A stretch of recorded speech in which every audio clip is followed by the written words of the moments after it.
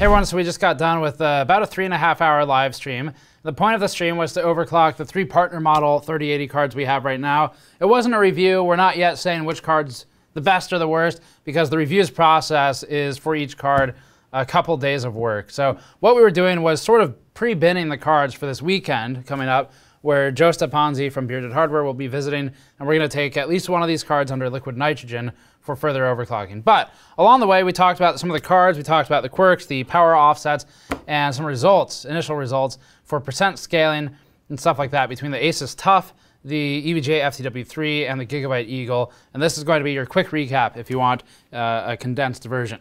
Before that, this video is brought to you by ASUS and its X570 Crosshair 8 Hero, which is one of the motherboards we're using for our new GPU testing benches. We chose this board specifically for its overclocking capabilities and stable BIOS, and we're using it with AMD Ryzen CPUs for benchmarking. The Crosshair is tuned for overclocking, has a powerful VRM, and has good memory tuning support.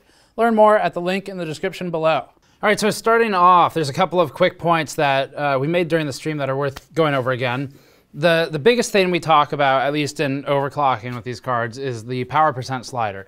And with video cards, especially on video cards, you have a limited amount of power that you are provided with which you can increase the clocks. You need extra power to push enough, well, voltage, P equals IV. So as you increase your voltage requirement, as you increase your frequency, you're increasing the power requirement ultimately. And the problem with that is without any form of power slider, when you're stuck at whatever the VBIOS is stock, like the Gigabyte Eagle was, then you really end up with pretty limited overclocking headroom, and especially you'll end up with scenarios where you'll see the frequency a lot spikier in the benchmarks. So for example, at an increased power target where you're no longer limited by power, but maybe VREL or something instead, you'll see a much flatter, oftentimes anyway, frequency line. And once you're power limited, depending on the workload of the application at that particular point in time, you'll see the frequency drop and rise, and that's undesirable behavior overall. So, point of all this is when we were doing the stream, we looked at the power target offset for each card, and the biggest thing that we sort of reminded everyone was people a lot of the time will complain about, well, this card has 125% power offset, this card has 110% offset, so 125% gives me more power than 110 does. But as a reminder, percentage, just like everywhere else uses a percentage, is a factor against some base metric. And if you have a card using easy numbers that say has a power target of 100 watts and it's got 120% power target, you might be able to do 120 watts as an option. Or if you have a card that starts at 115 watts and it's got a reduced power target, like maybe 10%, you can see how just doing a strict percentage, it's not really telling you which card clocks higher or allows more power. So that's all really basic stuff, but it is a common misconception. I wanted to address it. Another thing that we talked about was the memory. So for the 3 cards, the one that performed the best was the EVGA FTW3. That is because we were able to pull the most power through this one. It's a 3-pin connector, but we still will need to download a different VBIOS and install it to push the power a little bit further, because we were ultimately still power constrained on this card. It still looks like it's from like a house of mirrors to me. Like it's like I said in the stream, it's like it's getting all warped by some weird bendy mirror. But anyway, they perform the best, so we can't fault it too hard. So this card in particular did have the highest power capabilities and therefore held the highest clocks. For the clocks we set out of the box, the FTW3 ran a Port Royal score of 12,140 points. If that doesn't mean a lot to you, that's fine. You can use it relatively, comparatively. So the TUF did 11,845, and the Gigabyte Eagle did 11,777. That's based on the clocks they have out of box. That's full stock configuration, no modifications at all. And if we do quick relative scaling for, well, what is that? What do those points really mean? Which is a completely fair question. 12,140 stock baseline on the FTW3 puts you 11,777. Puts you 3%, 3.1% ahead of the Eagle, the worst score stock. So you can see how the range isn't that crazy between these 3 cards. And what that really means is that, unfortunately, there wasn't a lot of overclocking headroom here tonight, but with liquid nitrogen and with VBIOS mods with higher power targets, and potentially hard mods, Joe and I expect that we can push these a lot further. But for stock cooler overclocking, from what we've seen so far, you shouldn't be expecting huge gains, which is unfortunate because some previous cards like 1080 Ti's it wasn't hard to get more than 10% performance increase with an overclock, or even more in a lot of instances with the better cards. So these have been limited thus far. As the higher end custom boards come out, which they will, they're not really here yet, this may change. Maybe we'll start seeing more, but it seems like there is a very hard hit in diminishing returns as you approach that 380, 375 watt barrier. Even with the 3-pin connectors, we start pushing 400, 420 watts. It's got this diminishing return that just hits super hard. And that's unfortunate because NVIDIA was sort of saying that Ampere scales with power much better than previous generations, and it does. But so far, from what we've seen, that is primarily as related to the stock power limits, not necessarily the overclocked ones. So it does sort of asymptote out as it hits the top. All right, so offsets, the FTW3, we settle on offset of 50 megahertz. It was stable in Port Royal, and 500 for memory. Same thing with percent offsets. It's an offset, so if the base frequency is higher, then 50 is more meaningful than maybe 100 megahertz offset on a lower SKU card like the Gigabyte Eagle. So 50 for that. We were seeing about a 2050 megahertz peak core reading. We sometimes saw 2070, 2080. It never held though. So that seems to be about the range where these cards were peaking before they ran into stability issues or power limit issues, or both. And memory offset 500 on FTW3, but the memory on our Gigabyte card appears to be pretty good. I still need to look into if any of these are pre-overclocked on the memory side. We didn't check into that tonight. Like I said, this isn't a review. We'll get there. We're not at full depth yet. But the Gigabyte card allowed for a 900 megahertz memory offset, which was better than all the others so far, unless it had a lower baseline. I need to check. The ASUS TUF card had a 600 megahertz memory offset supported and 90 megahertz core. And ultimately, the overclocked scores for all three of them, this is with fan speeds at 100%. So we're benefiting from the boosting algorithm where your frequency will increase based on lower temperatures for every couple degrees. Final scores were 12294 for the ASUS card, 12460 for the EVGA FTW3, and 12250 for the Eagle. So if we kind of look at these cards, really then, until obviously wait till we do the full reviews to really talk about this stuff, but what you really need to be considering is stuff like quality of life improvements, where you may have something to gain from focusing on more of a something that has like a better acoustic profile, or something that has looks that don't resemble, what was it our super chat person said? Someone in super chat said they called it Taylor Swift lipstick red or something like that. Someone else said it was clown colored red. I don't know. People hate this color is what we're getting at. Fortunately, EVGA is doing options to get rid of this this red, where they're gonna have black, silver, and a couple other options. But anyway, looks would be one thing to consider. Size, of course, if you're working with micro ATX or ITX cases, that's gonna be a huge consideration. But the point is, so far, we're not seeing a massive change from overclocking accessibility as of today. But with the 20 series also, there were VBIOS updates later on in life that allowed the cards to clock a bit higher, pull more power, and maybe get more out of it than you saw tonight.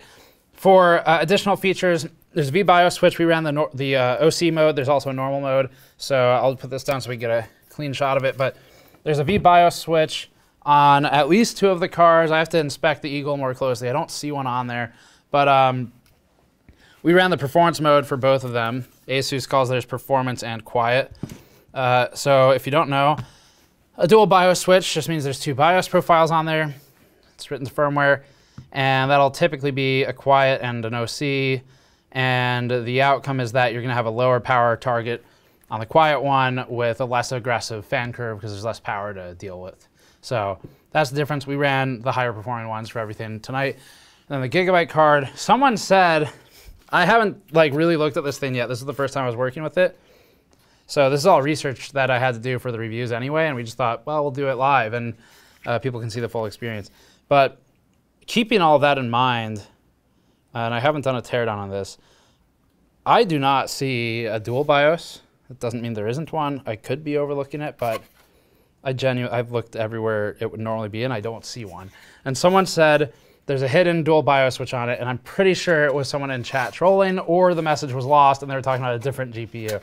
But I mean, Andrew and I looked at this for a few minutes, and I don't see a dual V BIOS. So if I missed it, feel free to tell me where in the comments, but I'm sure it's going to be more like, Steve, it's in the 4th dimension behind the 3rd heat pipe on the left.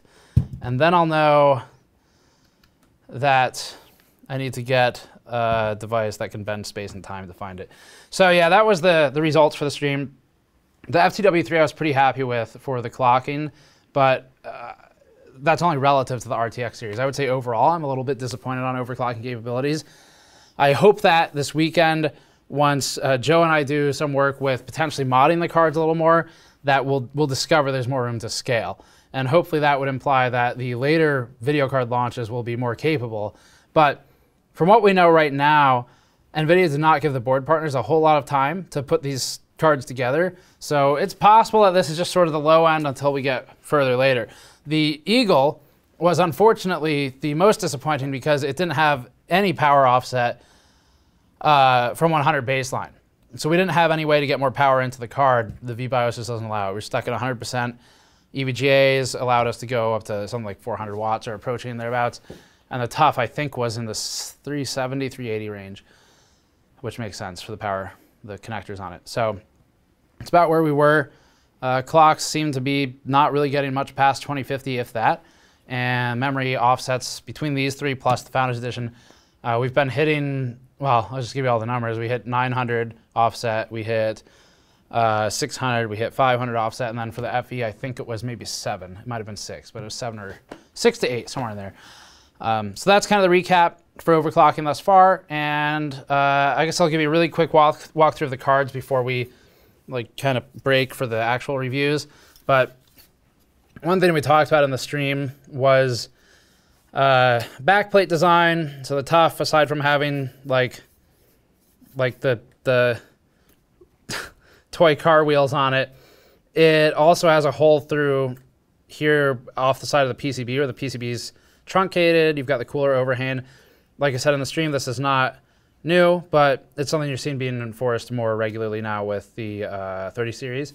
So the 5600 XTs and 5700 XTs, especially from Sapphire and Power Color, some of those had this same thing where heatsink overhangs the card, they push the air through and out the other side, and that all makes a lot of sense. But we're seeing it more commonly deployed for NVIDIA now. Otherwise, it's a pretty standard card, just a shroud. It's black and it's a rectangle. Very simple for this one.